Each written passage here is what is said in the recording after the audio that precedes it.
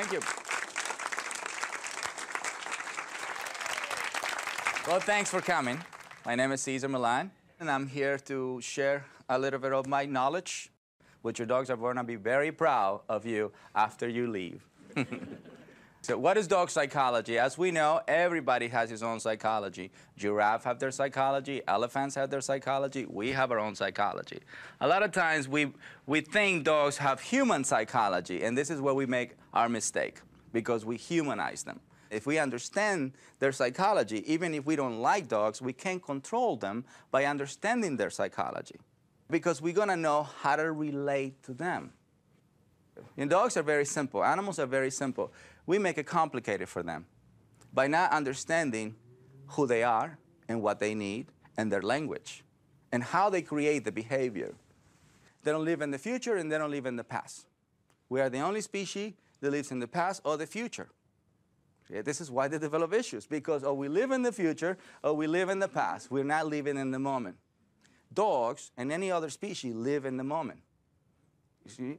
And some humans, when they have a dramatic thing in their life, they're going to now live in the moment. So meaning those humans who almost die. From that point on, the water is beautiful, the food is beautiful, you know, the wife is beautiful, everything is beautiful. He's living in the moment. You see it? So one thing that I have learned from dogs is to live in the moment. So if somebody brings me a dog that just attacked a human, I don't see him as that. I see him as a dog who needs some type of help. But I don't see him as what he did yesterday, because he didn't premeditate that. This doesn't mean dogs are less than human or more than human. What I want to bring today is awareness. They're just different species. And if we don't fulfill them as a species, they're not going to be happy.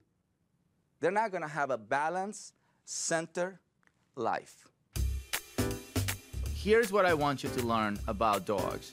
Dogs as animals, dogs as a species, dogs as breed, dogs as personality, and my fulfillment formula.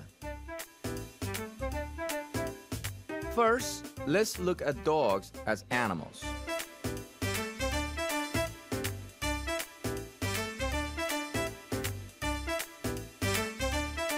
Energy is beingness. Who and what you are being at every moment. It's extremely important to understand that when you meet a dog for the first time, you must learn to share calm, assertive energy. So if you don't understand what a calm, assertive energy looks like, you can watch Oprah. She is calm, assertive, right? So let's see dogs in their natural habitat without the human.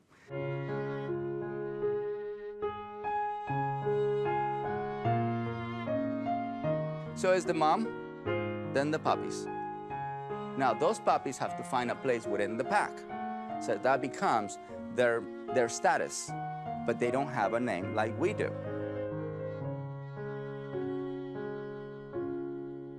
Now the pack leader, the mother or the male, is always going to project this calm, assertive way of being. They don't project nervousness, they don't project panic, they don't project tension. What they project is this calm, assertive energy. And this is one thing that is very common among all animals. Everybody in the animal kingdom follow calm, assertive energy. So regardless if it's a male or a female, it's the same energy. And the only time they get to meet emotional energy is when they come and live with us. We're the only species that follow unstable pack leaders around the world. I'm sorry, human. This is why they develop issues when they live with us. We have a different agenda for them. When they're puppies, we want to make them our babies. And so this becomes a journey for the human. And the human is beginning to fulfill himself from day one and forgetting about what is important to them. This is the beginning of us giving control to them. Even if a 2-month-old, a 3-month-old, they know who you are as energy. Who you are is energy and activities. They don't know you as your name. They don't know you as your race. They don't know you what you have achieved in life. So if you're president of the United States, they don't know. What they know is the energy you share on a daily basis and the activities you do with them. Because they don't follow emotional leader, they don't follow lovable leader. They follow calm, assertive leader. See, the mother is calm, assertive when she's giving birth. See, so that's the first energy they experience. So you have to share calm, assertive energy before you share love. Love is a gift. We're going to be the only pack leader that loves them. Their pack leader will now create birthday parties for them. See, we're the only pack leader that show that kind of love. Their pack leader will not reward behavior. He will not turn around and say, guys, thanks for following me 10 miles. Or the mother will not say, you know, kids, you behaved so well today, let's go to Chuck E. Cheese. Dogs that live in America, they have shelter, food, and love. And those are the guys that become unstable because they're not working for food and water. Simple as that. So a dog needs to be told what to do every single day. Leadership is forever. Love is forever. But a lot of times we get a little lazy and we just do love, no leadership. Once you share that energy and then the mind goes into a calm, submissive state, then you share affection. Then you share your love. Then you share your excitement. Make sure you provide or you create calm submission first. So we need to understand the energy is something that we have to consider before we adopt a dog, before we take a dog to us, because this is who are we going to deal with. We're going to be dealing with energy, then behaviors. So if you can overpower with your energy alone, and then they develop unwanted behavior. See it? Pack leader is energy. Pack leader is no sex. It doesn't matter if it's a male or a female. If the female is strong, she rules. Whoever owns 2 to 3 dogs, sometimes they own a very tough female, right? So it's not the sex, or it's not the male-female gender, as she is a dominant one. And she is going to tell everybody. It can be 2 males following her. She doesn't see herself, I'm a female, so you are supposed to follow you. No, I'm the dominant one, you guys follow me.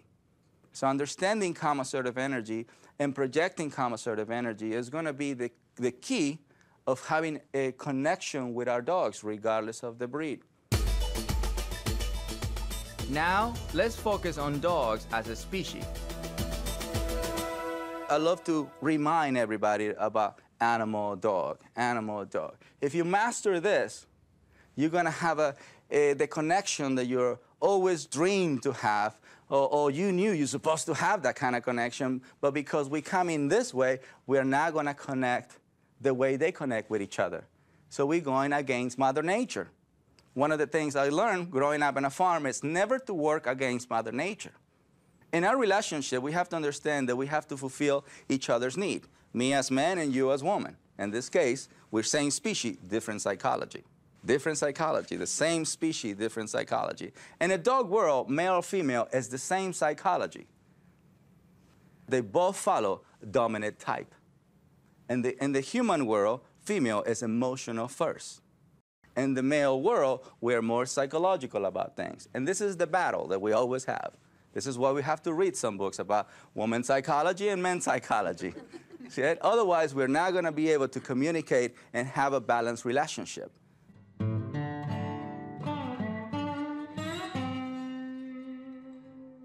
Well, in the animal world, waiting is part of who they are. See, zebras wait, lions wait, crocodiles wait.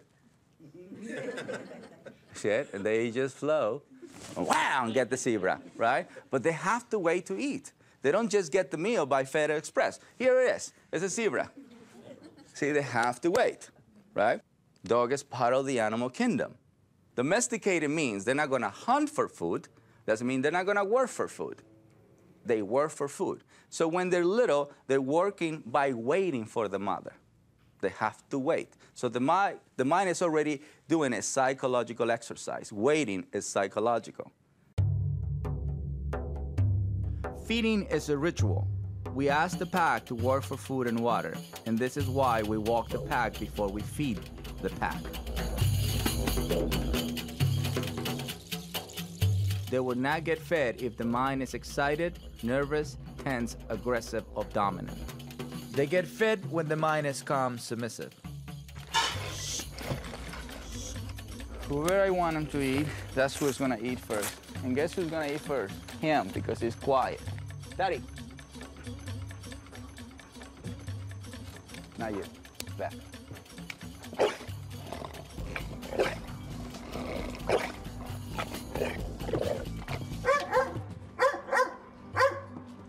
That's how they get fed. The mother makes them work for the food in that case. And the mother never comes to the den, "Hi, babies! Ha, ha, ha, ha. You're so cute, baby. Just my baby." Right? Never. That behavior only happens when they live with human. From that point on, we become that excited energy. This is why a lot of dogs do not listen to the human, because the human becomes that excited source of energy. See it? The mother is never excited. Never. The mother is always calm and assertive. Right? So we feel sorry when we see a dog that is under stress, or other dogs are beating him up. See, the dogs don't feel bad about it. They finish, and then they lick him. You see it? And then they go back and play and do whatever they have. But they don't take it personal. See, we take it personal. And this is how we create traumatic experiences. So let me give you an example. One of the dogs that I work in the show, a Great Dane, who was afraid to walk in shiny floors. This dog had a bad experience, walking in the shiny floor. He hit himself against the glass, and it hurt. The owner heard this boom. The owner came in. "Oh my God! Are you okay, sweetie? Oh my God!" So this was the experience of a dog, right? If the owner can just come in and observe that nothing happened, that would allow the dog to get up, shake it, and walk back again. But because she behaved this way, the dog became fearful to walk on shiny floors. If the dog had that accident without the human being there, that dog would never had a problem walking in that shiny floor. You see it? Because the human created that traumatic experience. A dog would have come and smells him, and then the dog would get up, shake himself, and then they will walk together to this side, or maybe they walk to this side. But they will never share this panic, or this feeling sorry about the dog. They don't share that. This is how they help each other.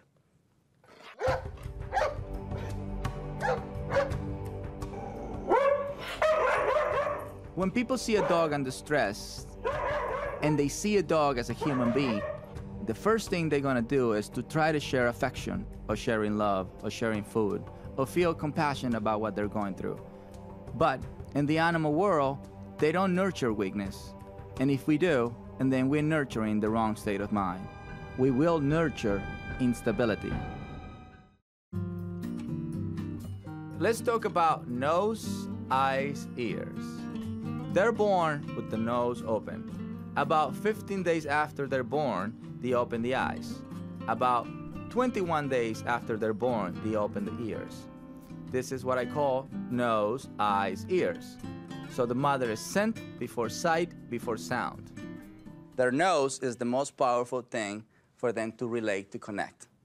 Their nose is like our eyes. If we don't see it, we don't believe it. So you can hear about a guy who can walk a pack of dogs, but you're not gonna believe it. You gotta see the guy, and then you believe it, right? So a dog would not believe anything until he smells it. So he will not know anything about me until he smells me. So what is best for their balance is nose, eyes, ears, meaning you're not gonna touch, talk, or give eye contact. It's best for that kind of behavior is not gonna help the dog to see you and understand you in a better way. Now, let's talk about rules, boundaries, and limitations. Creating rules, boundaries, limitations, I believe that this is the hardest thing for a lot of people to create right away. So what do you mean? I'm gonna give rules, boundaries, limitations to a 2-month-old? Yes, the mother do. See it? The mother creates rules, boundaries, limitations from the moment they're born. We believe that we have to wait a year for the dog to have rules, boundaries, limitations. Well, in the meantime, he gives you rules, boundaries, limitations. See it? So you can wait as long as you want. He knows that you're not sharing rules, boundaries, limitations. So eventually, that's what we're gonna call rehabilitation, because you have to rehabilitate the position you lost long time ago. So if you don't want to lose position, if you have the opportunity to raise a puppy, make sure you follow what the parents follow. The mother makes sure they wait, and the mother makes sure she walks with them. and then she tells them how far can they go away from the den. Those are rules, those are boundaries, those are limitations. And then the mother would allow them to experience activities with each other, and when she disagrees, she comes and bites or carries them from the neck. This is how their parents right away share rules, boundaries, limitations. Without you setting rules, boundaries, limitations, they're not going to respect you. So rule, boundaries, limitations gives you access to achieve respect. They need rules, boundaries, limitations. Whatever breed they are, if it's a three-legged dog, one-eyed dog, the dog can't hear, they still need rules, boundaries, limitations.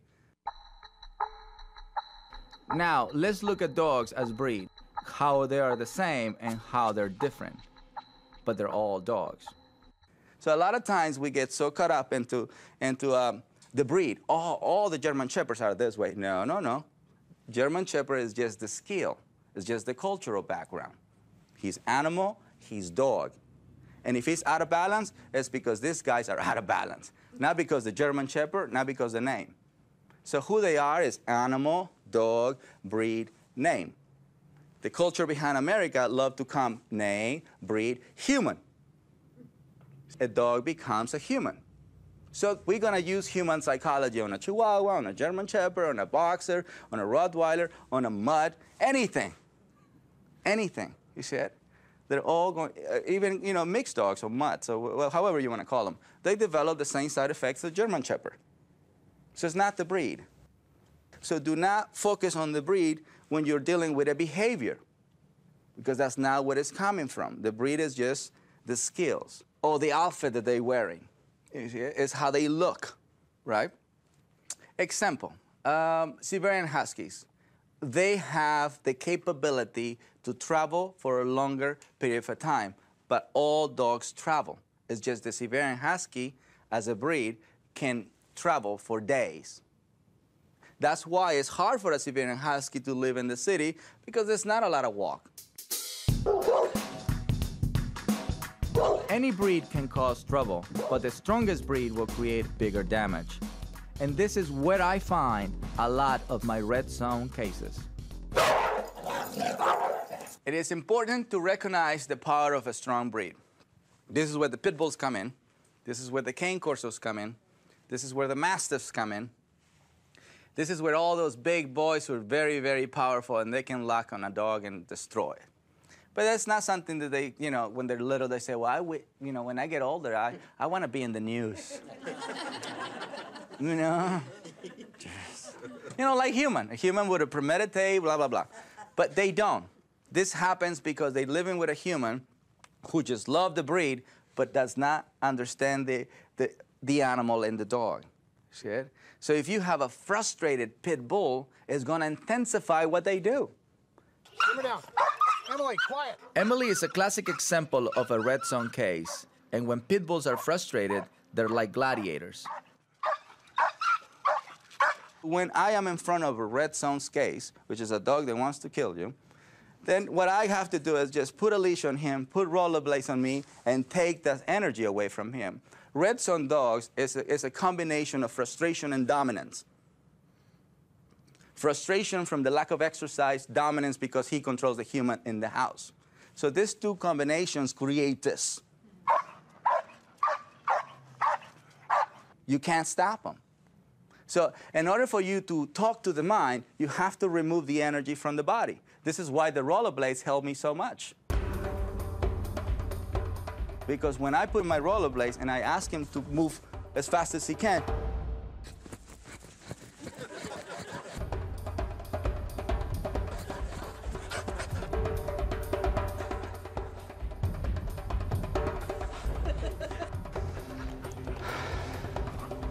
then I can say, shh.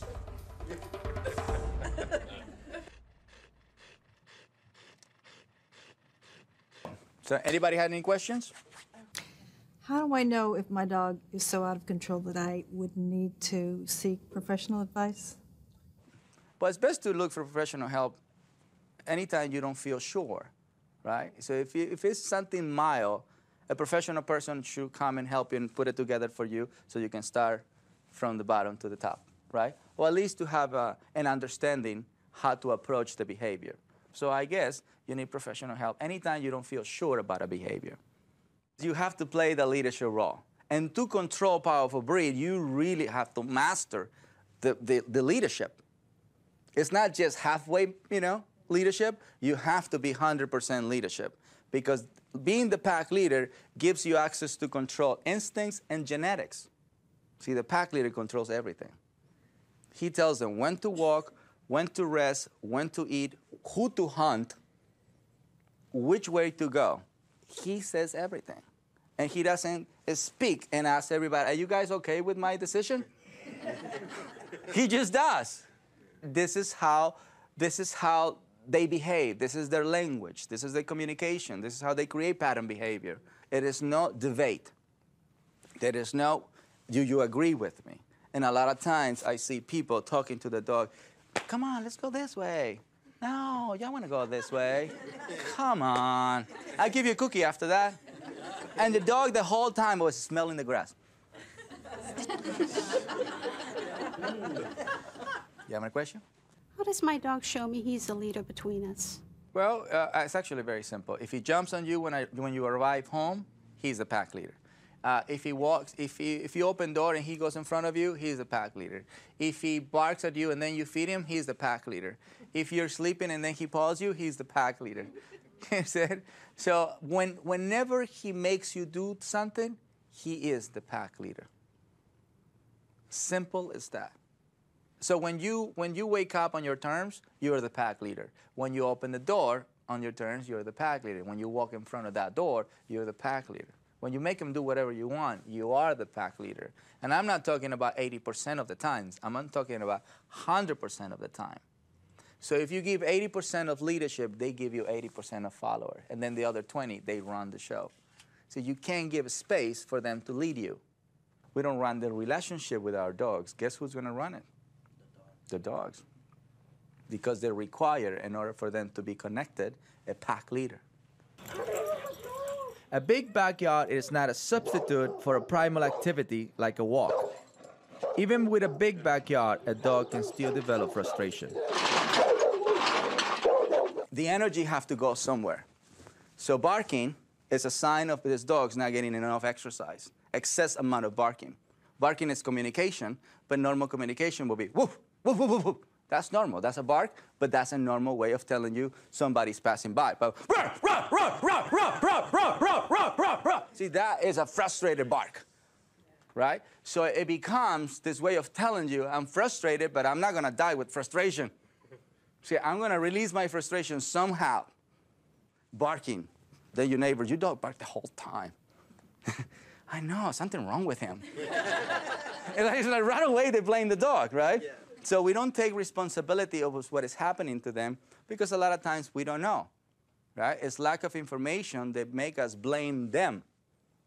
Something wrong with me. I did everything. Everything. I tried everything. You're the last hope.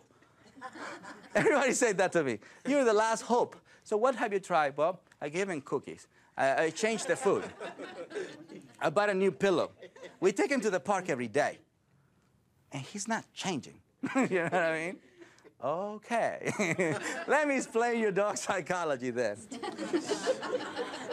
Destructive behavior is a sign of this dog's not getting enough exercise, not being able to relieve this physical energy. So if you don't remove energy away from puppy, adolescent, adult, or senior, you're just adding more energy to his being.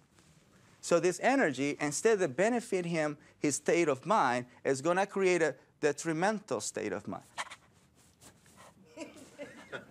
They're going to move very fast. You know, they're going to be wired the whole time. They're going to be... You're going to come home, open the door. You're going to have this shit. You're going to have this excitement. Why? Because you have not drained his physical energy. You have not challenged him psychologically. He's just in the back of the house. So when we come home, we open the door. You miss me? So we see that the dog is missing us when it's actually a dog experienced a frustrated moment. So this can be cured or rehabilitated by us providing exercise. There are 4 levels of energy: very high, high, medium, and low.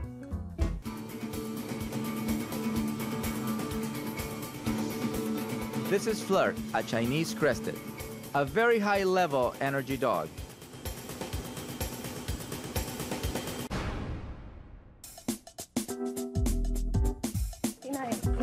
You remember Emily the pit bull. She's a high-level energy dog.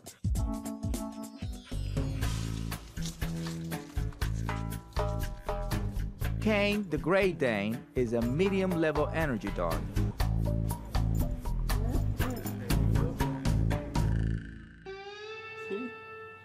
This is Suki, the Shih Tzu,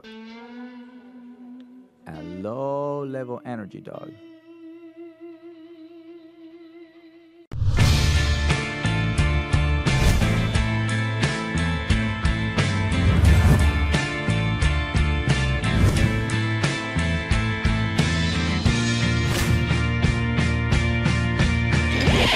So the race or the breed does not give you your energy. You are born with an energy regardless of your race.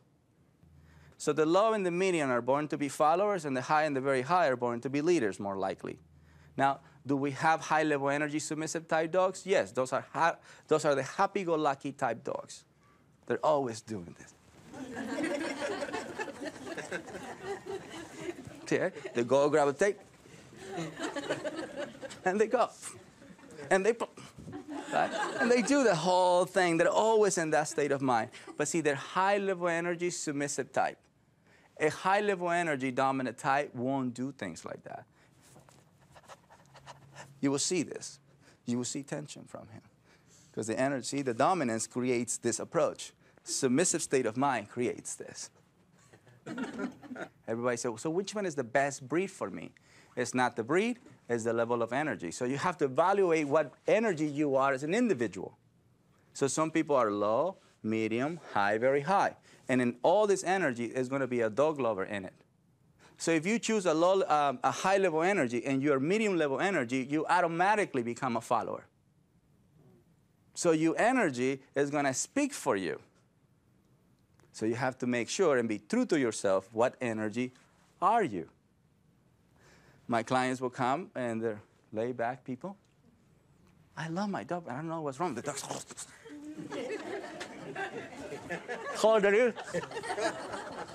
This is holding the leash, right? And the owner and the human is just, I don't know what's wrong with him. But see, everything they do is based on the energy that they're being.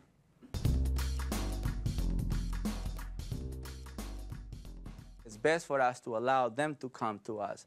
Do not come to the dog. Let them come to you, because that's going to allow them to do nose, eyes, and feel your energy. And if he wants something to do with you, he's going to rub himself against you. Or if he's going to nudge his head towards you, that means I'm ready to be touched by you. But a lot of people will reach to the dog when a dog is barely coming to them. And immediately it's a reaction from a dog. Or, see it? Or they flight, or they fight, or they ignore you, but they won't submit to you. And those are the 4 options: fight, flight, avoidance, submission. Dogs will fight, dogs will run away, dogs will ignore you, or dogs will submit to you. See, submission is what I'm trying to bring the awareness to achieve. So it's best for us to achieve calm submission, whatever dog we have, because that's going to allow him to meet the world. Cesar, I have a question. Yes, ma'am. When you talk about fight, flight, avoidance, and submission, what are the signs of those? But fight is a very simple, it's very easy to know when a dog is fighting. First of all, if you put a leash, they fight back. That will be a manifestation of a fight. See, I'm not doing anything, okay? She's the one who's doing it.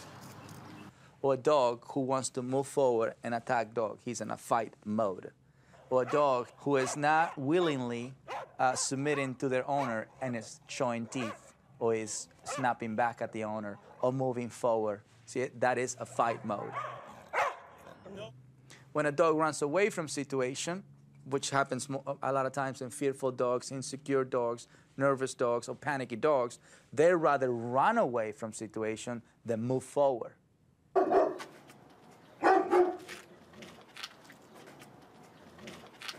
Avoidance is when you're talking to a dog or you're having a communication with a dog, regardless body language, energy, or sound. The dog is paying no attention to you. He is avoiding you. Or a lot of times avoidance, you can also see it when you're coming to him and he just give you a circle. He's avoiding your presence, right? And submission is when they see human and they immediately go after the human. You see, oh, human approach, and dog relaxes. That's right. Or dog goes in the back. That is a submissive mind. Yeah. Do completely submissive dogs need leadership roles too? Absolutely. Well, that makes it easier for the person who owns that dog. You know, automatically he's not going to try to go into front position, right? But if they live with a more submissive person than them, they immediately become the dominant one. And this guy suffer more because they were not born to be dominant. You see it? Some are born to be submissive, some are born to be dominant. So the guys who were already born to be submissive, which is most of them, see, it's only one pack leader for pack. So meaning there's going to be more followers than pack leaders. So that gives you access to not deal with a dominant state of mind. So yes, a submissive dog requires leadership because that's how he's going to stay submissive. If you don't provide dominance, he becomes dominant. Here is why I think the walk is so important. If we study dogs in their natural habitat, this is how they earn food and water. This is how they learn about the world. This is how they experience the world, by walking. Walking in front of a dog allows you to be seen as pack leader. If we don't learn to master the walk, our dogs will never relate to us in a primal level. But see, the thing is, animals love to travel. As an animal, you know, exploring the world, especially dog, they love to do it with their feet. A fish would like to swim. A bird would like to fly. You see, so a lot of times, dogs that live with homeless get to travel and know LA more than a dog that lives in Bel Air. See, the dog that lives in Bel Air has a big backyard, but it's just a big kennel. Everybody loves to walk with a dog, but they can't walk with a dog they can't control. So the walk becomes an unpleasant activity. Lola, whoa, what? Lola, come back. This is a typical example of a dog who's in total control of the walk, Lola, come back. where you hear the owner calling the dog many times and the dog pays no attention to her. Come back, Lola, come.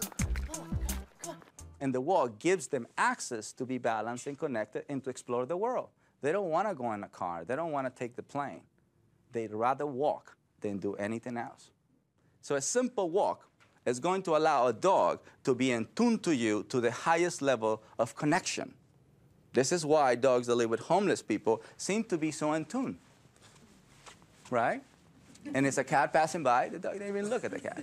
And it's a person with a flexi leash, and the dog didn't even care, right? Those dogs behave in a balanced way. Dogs that are on a leash,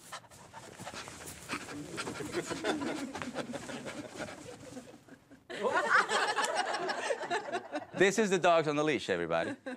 And there's a human in the back. He's so cute in the front. Oh, not right now. Right? This is a lot of human. This is a human. If you notice, if you study, you know, what I'm talking about, you're going to see that the human is in the back and the dog is in the front. And the homeless is in the front and the dog is in the back. Position means a lot. Most of the time, the owners are following their dog. But because the dog doesn't get in trouble, they say, well, there's nothing wrong with the dog, right? But that puts other people in jeopardy, especially the person who doesn't have control over their dogs, because those dogs will approach you. And if you become tense, nervous from that, it's going to be a barking contest or an attack motion. They can never be in front of you while they experience this world. Okay? So this is where you're always in control moving forward. So when they see a deer, when they see a rabbit, when they see other persons with a dog, you have absolutely control to control the reaction right away. So a simple walk gives you the access to control any kind of breed. Now, let's look at dogs as personality. Personality is something that we create. It only exists in the human world. All right, so now we're going to talk about personality, which is everybody's favorite subject. This is the name. This is Billy. This is Max. This is Tommy. This is Lita, you know, this is what we create. Personality is something that we create. A lot of people say, well, my dog loved to explore, so they name him Columbus because he loved to explore. So they create this personality for him, and they give him this name of Columbus, right? But the truth is, all dogs love to explore. This is the truth. They all love to explore. So it's a cultural belief that dogs are human. In America, we believe dogs are human. Is this good for a dog or this is bad for a dog? Well, it's bad for a dog. It's good for the human. A lot of my clients will come and say, you know, my dog is my soulmate, and my dog is my son, right? But the dog wants to kill somebody, or the dog wants to, you know, the dog just pulls her all over the place. And through her personality, she can't convince the dog, or he can't convince the dog to listen to her or to him. So talking to the name doesn't give you access to control the behavior. What it gives you access to control the behavior is energy, body language. I want to explain the difference between conditioned skill and personality. Conditioned skill is what we do with their energy.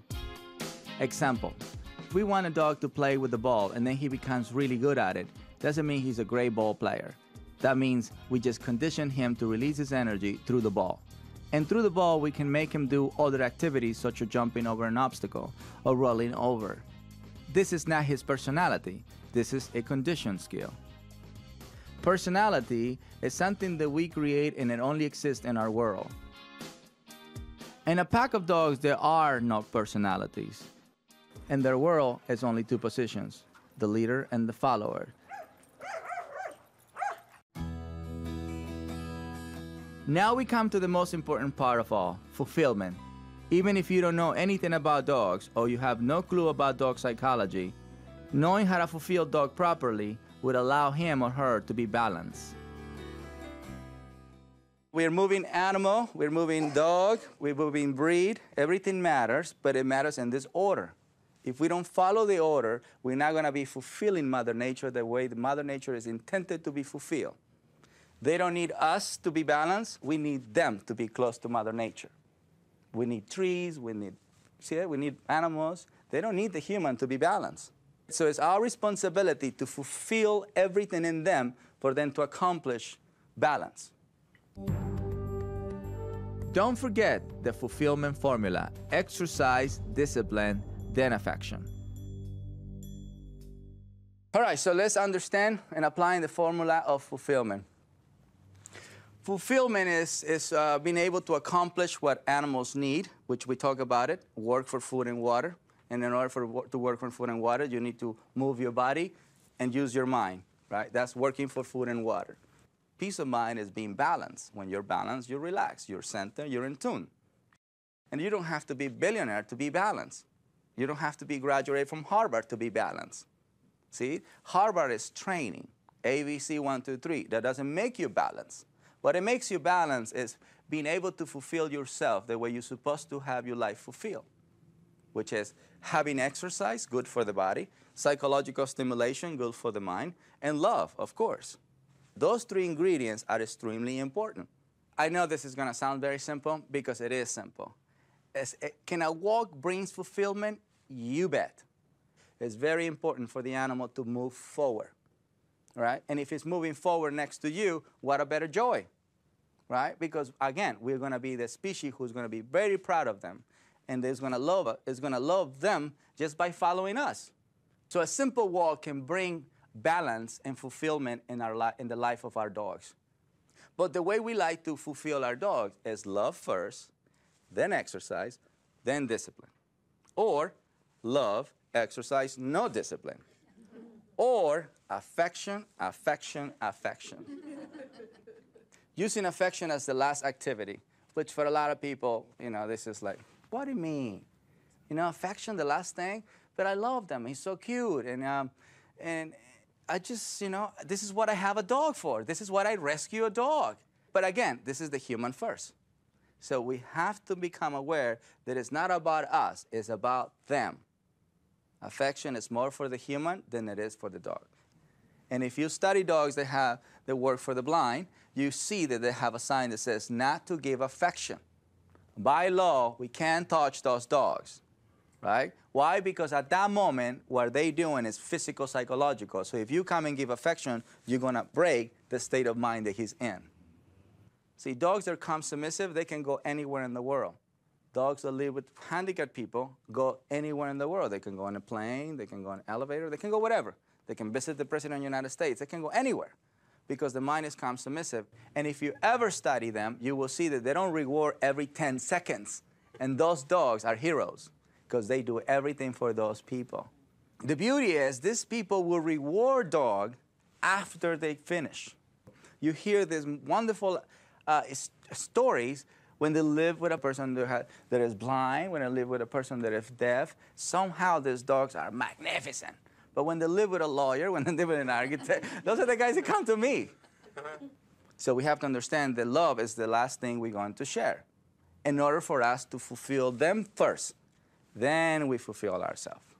Then it's a balanced relationship. Affection is going to be for us.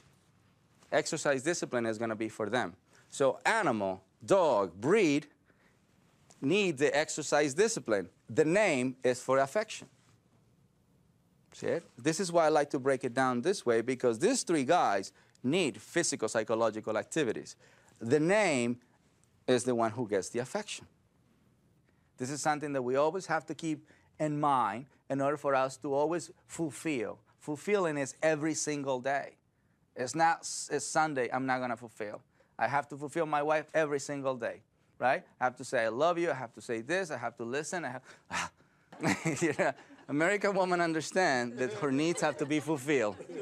So I got to get with the program. So hopefully you guys get with the program with what dogs need. This is what they need, not what we need, right? Because if I just do what I need, and then I'm fulfilling myself only. And a relationship is not about one, it's about two. In this case, it's human-dog. You are human. He is a dog, or she is a dog. When you begin with affection, more likely for you to be seen as follower or soft energy, right? Affection can lead you into gain trust. Doesn't mean you gain respect.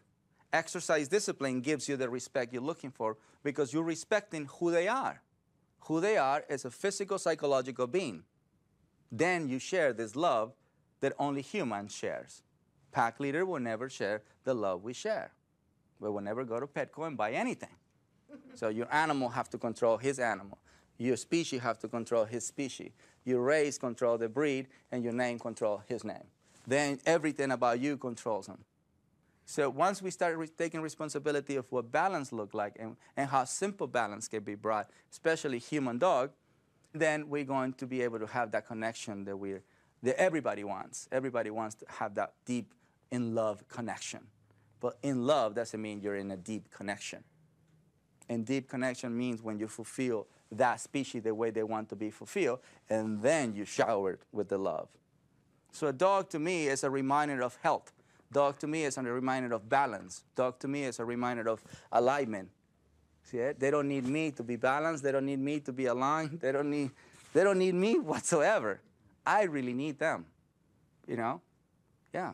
They don't need human to be balanced. And this is why the formula that I follow, or the equation that I follow, is exercise, discipline, affection. Not affection, exercise, discipline, or affection, exercise, no discipline, or affection, affection, affection. Exercise, discipline, affection. The body, the mind, the heart. This is what I want you to remember. Begin your day with a calm, assertive energy before you share emotions or excitement. Rules, boundaries, limitations are very important for the state of mind of dogs. A simple walk has a lot of meaning in the relationship between your dog and you. Being in front of the walk allows you to be seen as the pack leader. Remember, dogs follow a pack leader. Don't forget the fulfillment formula. Exercise, discipline, then affection. We just have to share this knowledge on a daily basis, and you will see a change. You will see transformation that day. But in order for this to stay that way, it's like a diet. You have to stick to it. You don't lose weight just by reading the Atkins diet. I mean, you have to stick to the program. The same thing with dog psychology. You stick to the program, you see change. The more you do it, the more the dog understands that this is who you are now.